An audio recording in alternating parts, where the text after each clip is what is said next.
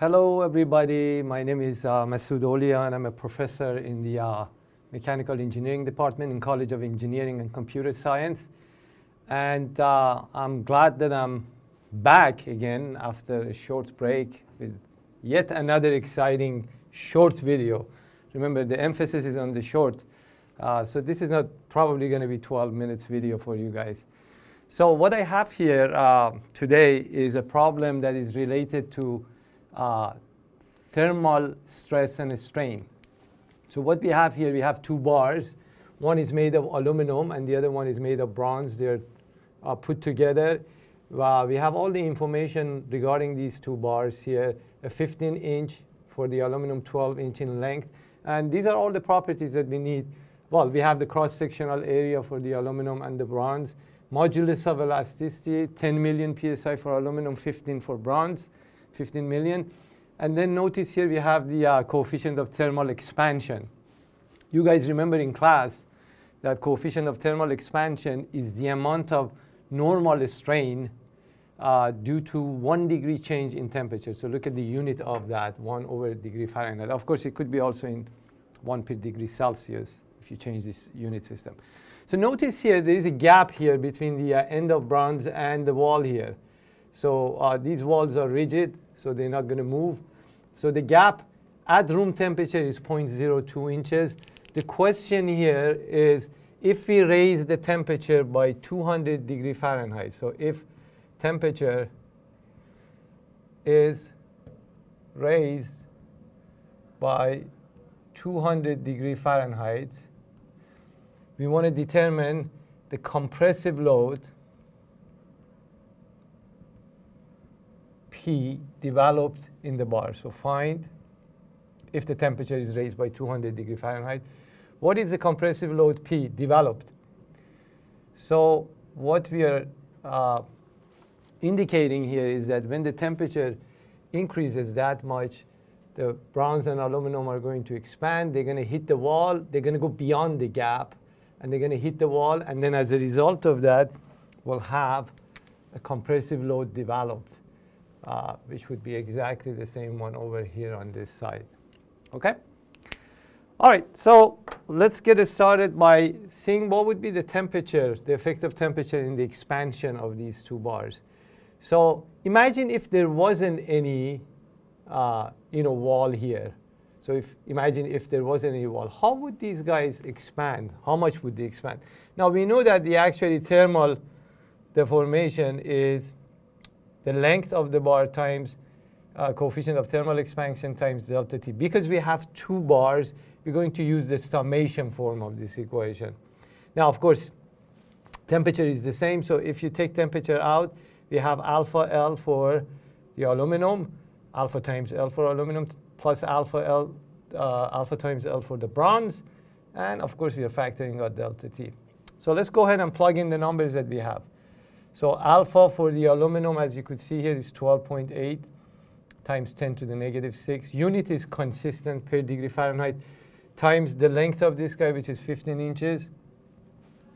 And then for the bronze, as you could see, the alpha is 10.1 times 10 to the negative 6 times the length, which is 12 inches, and of course temperature of 200 degree Fahrenheit. So if you do the calculation, this should come out to be about 0.0264 to be exact. That's in inches. So my 2 moved a little bit up. Here we go. So in other words, if you let this guy expand, it's going to go beyond the wall, like that. So that's obviously covering the 0.02 inch gap. So now imagine the load, the compressive load that is developed is the load needed to bring this guy back to the wall.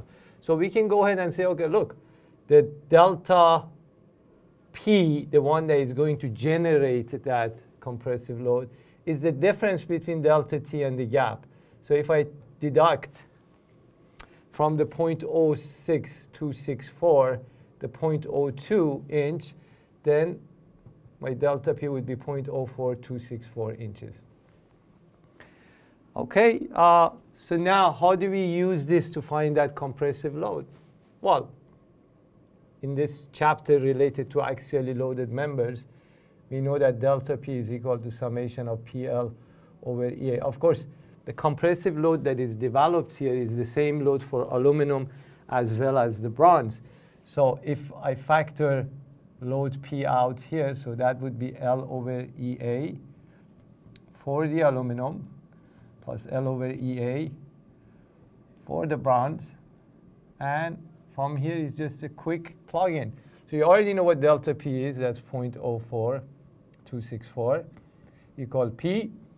And we have everything else. Look, the length of aluminum is 15 inches divided by modulus of elasticity of 10 million psi and an area of 3 inches squared, right? And then the length of the bronze is 12 inches, modulus of elasticity of 15 million psi, and smaller cross-sectional area of 2.5. Okay, so you see the only unknown here is P. Figure out what the bracket is, and then put it underneath here and solve for P. P comes out to be exactly 52,000 pounds, which is really nice, actually. You don't have to worry about fractions and decimals. And so that's the compressive load developed. This is the compressive load. I have a second part to this problem. I didn't want to mention it at the beginning too. I didn't want to clutter your mind, your brain. So let me go ahead and add another part to this. So now that you know what the compressive load is due to this temperature rise, what would be, for example, the length, the final length of the aluminum? So 15 inch becomes what? Or for that bronze, doesn't matter. If you find one, you can find the other one. So let's go ahead and determine this. So let me write it down. Find, let's say, the change in length of, I'll just pick aluminum, of aluminum. Okay, so this is the way we do this. Very simple. You want to find the overall change in length for aluminum. Remember, you're going to use all the information on aluminum now. So due to temperature rise, we have expansion of alpha L times delta T, or L alpha delta T. And then the temperature is going to cause this guy to have thermal deformation. Then the compressive load kicks in. So we have minus PL over EA. So if you plug in, alpha is 12.8 times 10 to the negative 6. The length is 15 inches, as you could see, and temperature is 200 degrees Fahrenheit, minus the load that I just calculated for you, 52,000 times the length of 15 inches divided by modulus of elasticity of 10 million, and the area of 3. This should come out to be about, let's see, 0.0124 inches. So basically, the final length of aluminum is going to be 15.0124 inches.